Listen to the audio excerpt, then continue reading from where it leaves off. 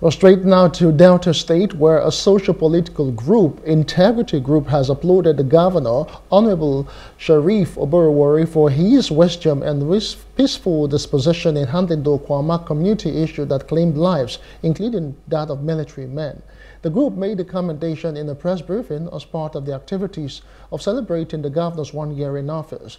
The convener, Dr. Oke said Governor Oborevwori has shown commitment in assisting all stakeholders in enhancing peace and security for the benefit of law-abiding citizens.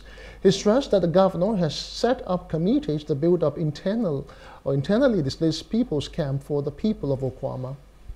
The recent Okuama crisis, if not for wisdom, would have plunged into more difficult situations. But what did the man do? God gave me wisdom.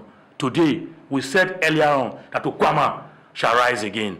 Today, Okuama is rising again. A committee has been set in place to take care of the people, rehabilitate them, give them first aid, give them solutions to their immediate problems for the Okuama. And the Okuama building for Okuama is already in process for us to have a more beautiful Okuama. Kudos for that initiative. And permit me, Adijo, to appreciate 3 senators from Delta State for the peace building that supported the governor in synergy to make sure that Okuama, that has been the most traumatized situation for us here, was addressed and nip that today is already history that it has happened. Before I go further, we should also remember that security challenge can come up anywhere, and how you manage it matters a lot.